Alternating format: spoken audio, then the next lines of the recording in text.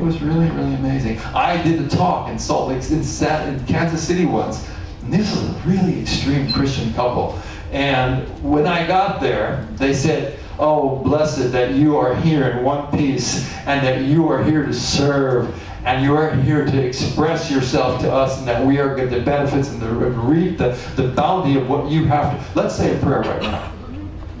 We're at the airport. I said, okay. So they all huddled, and they all said, "Thank you, Jesus." And they did this little prayer. And I remember thinking, at that moment, I had my eyes closed. I was really feeling comfortable when we were doing it. I thought, don't stop, don't stop. And we finished, and we got home. When we got home, she said, "We made it. We hate traffic," and that was frightening. Let's just say a little prayer of gratitude. And they all stood there and they said a little prayer of gratitude, and I was looking at everybody, okay. And they said this prayer of gratitude. And I did my seminar right before the seminar. They said, "Let's just say a prayer that everything will go really great tonight." I said, okay. Now by this time I started looking forward to these prayers, and they got around me and they said, "You know, Lord, just make this man be a conduit of your teaching and let him flower," and blah blah.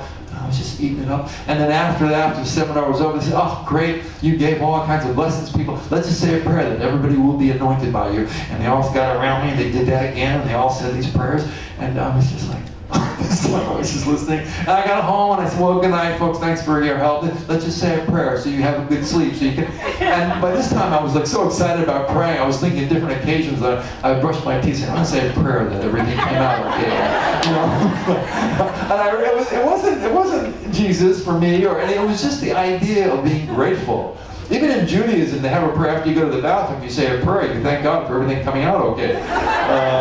It's really amazing. So the idea of gratitude is really broad, and you can take it really far. But it's important to think about how you relate to thanks. What does thanks mean? Is it an empty thank you? You know, I tell a story the other day about I opened the door at Macy's for a woman, and she came sailing through with bags. And she was just really entitled and didn't say a word to me. And she was loaded with all these bags. She needed somebody to hold the door for her. And I was upset for, 3 seconds. I was upset. And I thought, oh, wait a second. Did I hold the door because I wanted thanks from her? I needed that acknowledgement? Or did I hold the door for her because that's who I am? I thought, you held the door because that's who you are. I said, then what are you being upset about? Be happy. This is her problem. Or have compassion for her that she's so numb. It changed you. Just change that way of thinking. You have to change your ways. Zig Ziglar used to call it stinking thinking. You got stinking thinking from the neck up. That's what he used to say. You need to check up from the neck up. So yeah, it's important to just think about that on every level.